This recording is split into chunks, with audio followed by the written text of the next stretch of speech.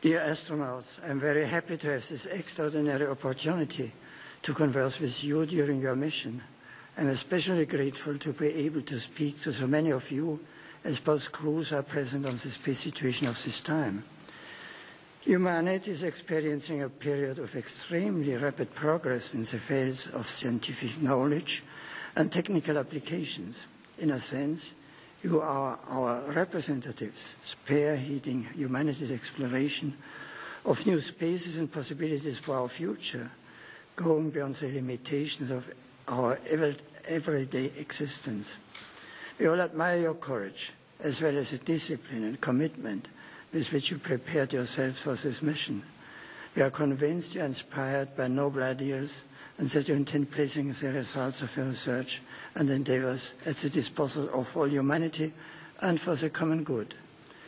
This conversation gives me the chance to express my own admiration and appreciation to you, and to also collaborate in making your mission possible, and to add my heartfelt encouragement to bring it to a safe and successful conclusion. But this is a conversation, so I must not be the only one doing the talking. I'm very curious to hear you tell me about your experiences and your reflections. If you don't mind, I would like to ask you a few questions. First question. From the space situation, you have a very different view of the Earth. You fly over different continents and nations several times a day. I think it must be obvious to you how we all live together on one Earth and how absurd it is that we fight and kill each one. I know that Mark Kelly's wife was a victim of a serious attack, and I hope her health continues to improve. When you are contemplating the Earth from up there, so you ever wonder about the way nations and people live together down here, or about how science can contribute to the cause of peace? Well, thank you for the kind words, Your Holiness, and thank you for mentioning my wife, Gabby. It's a very good question. We fly over most of the world, and you don't see borders, but at the same time, we realize that people fight with each other, and there's a lot of violence in this world, and it's really an unfortunate thing. Usually, people fight over many different things. As we're seeing in the Middle East right now, it's somewhat for democracy in certain areas, but usually people fight for resources. And it's interesting in space, on Earth, often people fight for energy. In space, we use solar power and we have fuel cells on the space shuttle, but it's on the space station. It's the science and the technology that we put into the space station to develop a solar power capability gives us pretty much unlimited amount of energy.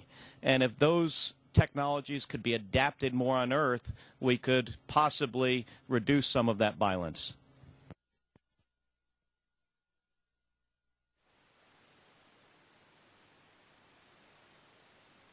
Second question.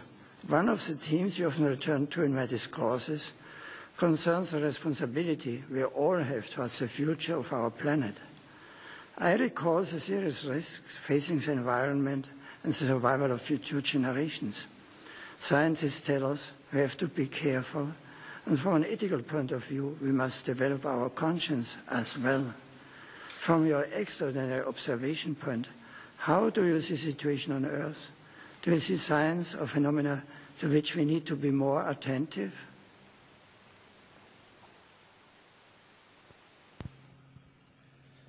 Well, Your Holiness, it's a great honor to speak with you, and you're right. It really is an extraordinary vantage point we have up here.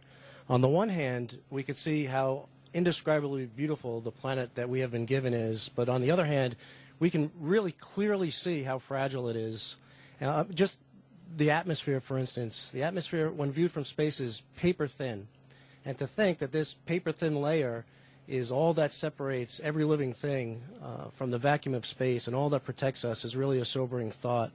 And it seems to us that it's just incredible to view the Earth hanging in the blackness of space, and to think that we are all on this together, riding through this beautiful, fragile oasis through the universe.